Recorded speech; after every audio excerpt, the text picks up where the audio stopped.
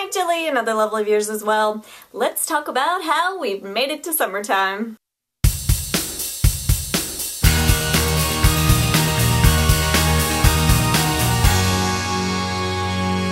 So this school year, at least in my part of the world and lots of this part of the world and surrounding areas, there were a lot of snow days, making it seem like it would never be summer. No, and I was just like getting to the point where I thought it's never gonna get here. But here it is, and now I'm like, what do I do? Don't get me wrong, I mean, I frequently talk about how I'm an only child and like I can keep myself entertained, I never get bored, I could basically sit and stare at the wall and still be fine.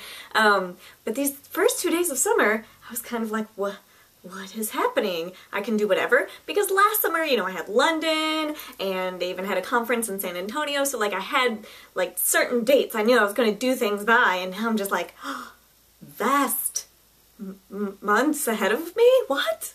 Just initially to ease into summer, I've been watching some Doctor Who on Netflix, and then of course last night I went and saw The Fault in Our Stars, but I am not emotionally ready to talk about that yet, so let's save that for maybe next week. Speaking of future videos, as you may or may not know, if you've been along for the ride for a while, in the summer I try to make 2 videos a week. So hoping for the same as last year when it was like a Monday, Thursday.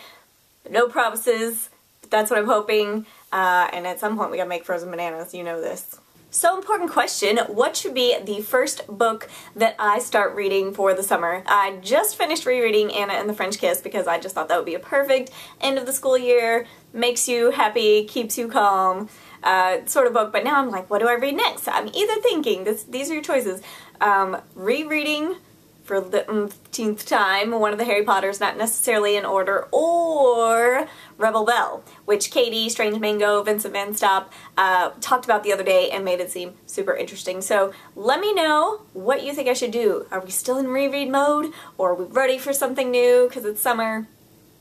I leave it up to you. I don't know what to choose. You have until Monday. Alright, Jilly and other lovely viewers as well, I will talk to you later. Bye.